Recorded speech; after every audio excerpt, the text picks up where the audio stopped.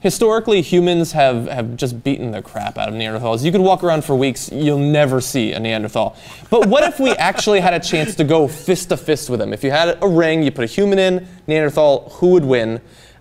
This seems ridiculous, and that's why we're covering it. All right, is it wrestling? Is it boxing? UFC. UFC, so they can tap out? Yeah, they can tap out. There's no eye gouging and no blows to the nuts, I would imagine. It'd be tougher to get to their eyes because they got that ridge over their eyes. Yeah. Okay, so Slate has actually written an article. They have, actually. That's why we're covering it. So there's a team of archaeologists, paleoanthropologists, and paleoartists who have sort of re-envisioned how we see the Neanderthal, and they're not quite as beastly and brutish as we had previously thought. And so it makes it seem as if we might have a better chance against them. And so they lay out a couple of things that they think we should consider. One, that in terms of raw power, the Neanderthal probably has a big advantage because they'd wrestle elephants and they'd drag meat around for long. They'd wander, they'd have all of that stuff. They had so stronger raw power. Arms. In a simple way of putting it, they had stronger arms. Yeah, and they're not shorter biceps, too. but other parts of the arm was significantly stronger. And a lower center of gravity. Now, we would have a reach advantage because we're 2 to 4 inches taller, depending on what region of the world you're from. Modern humans are, yeah. Modern humans, exactly. We, like me and Cenk personally, if we had to fight one.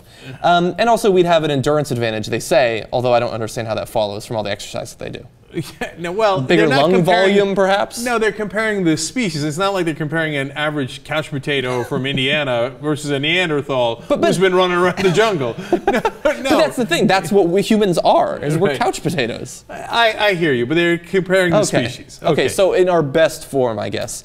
And so they're saying that actually we have this image of Neanderthals as squat and brutish, that they're about 5'5" about. But actually, some of the specimens that they found have had arms that are about the size of ours.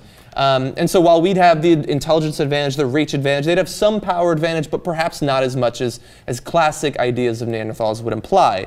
So what do you think? I think it's a no-brainer, kind of like a Neanderthal. Yeah. No, we'd kick their ass. Now look, would some of us lose? Of course, right? Mm-hmm. Some of us would get grabbed by the Neanderthal, and then next thing you know, you're in a sleeper move, and you're done for, okay? They get you in a figure 4 leg lock. No, but this is what happened in evolution. We kicked their ass, because we're smarter than them. So on the macro picture, so it's kind of a funny question, because it kind of already happened. Yeah. Right? We didn't just outbreed them. We almost certainly engaged them in some sort of hand-to-hand combat at some point. And so, we would know a little bit more about anatomy. We know what's vulnerable to hit. I think they'd probably figure that out too. And they're also not as dumb as common folklore has it. They also had art to some degree. Music, they imply here. Right. So they were pretty close to us. In fact, when you think of Neanderthals, and you get a sense of how vicious Homo sapiens are, right? Because there was another species that was really similar to us, and we shredded them. Yeah. We literally made them extinct. The first thing we did was we put them out of business. Yeah. Okay. I mean, we were like Mitt Romney, and they were companies that Mitt Romney was harvesting. Mm-hmm. Okay. And they were like Neanderthals. End of this. Mm-hmm. Okay, literally. So yeah, we win. And I know that's a macro thing, and they're talking about a fight, and of course, on a micro level, a couple people might lose the fights, but overall, it sounds like they're not as tough as we thought, and we're significantly brighter. I personally think that we'd win. I would love to see this acted out on that show, Deadliest Warrior, which unfortunately is canceled, but this would be perfect for it. We also train in fighting, and look, I've done martial arts, a number of different types of martial arts over a number of years, and I think that it's worth a ton. Just in the practice, like most people, if you see just a random guy fight in a bar, the best thing he can come up with is a haymaker. Right. That's not how you fight. And a little bit of training goes a long way, and I think that just our natural intelligence, perhaps a bit of speed, I think that we'd take him out. Okay, I'm such an ass. Because when I was younger, I fought a lot, right? And all the guys with the martial arts stuff always amused me. Well, no, understand, I'm not talking about karate or something like that. The minute they got into some sort of karate position, I was like, oh, this is going to be easy. No, because they would immediately swing wildly with their leg. You grab the leg, and it's the end of the fight. No, you never kick above knee. Oh, yeah, of course. No, never. No, you're a professional. Krav Maga. We know what we're talking about. All right, now, one more fun thing about this is what if we fought the other similar species? Now, these guys were no Neanderthals. Exactly. They were much tougher. Yeah, these are much, they're more removed from humans and much scarier. So Homo heidelbergensis was up to 7 feet tall with incredibly thick bones.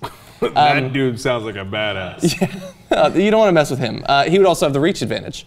And I imagine he fights with like a club or something. They were also cannibalistic at times, which implies that they do hunt and kill other humans, Neanderthals, things like that. And if they meet you, they might eat you. Yeah, exactly. And gain your strength. They also had brains smaller than us or Neanderthals, which would also imply that perhaps they'd fight like animals. And they say in this that humans' intelligence actually can work against us in fights, because when we get wounded, we start thinking about it and we feel the pain. An animal, like a lion, you stab an animal like a lion, it'll just fuck you up. It doesn't care about the injury.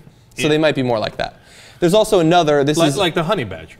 The honey badger doesn't give a shit. He doesn't give a fuck at all. Okay. Yeah. So if you got a 7-foot dude with these giant bones who will eat you, and if he gets hurt, he gets angrier, that might be a tough fight. It's like the Hulk.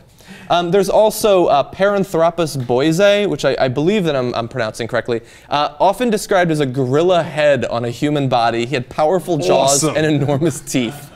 Fuck that. Can you imagine they put you in a ring? Yeah, human body, fucking gorilla head.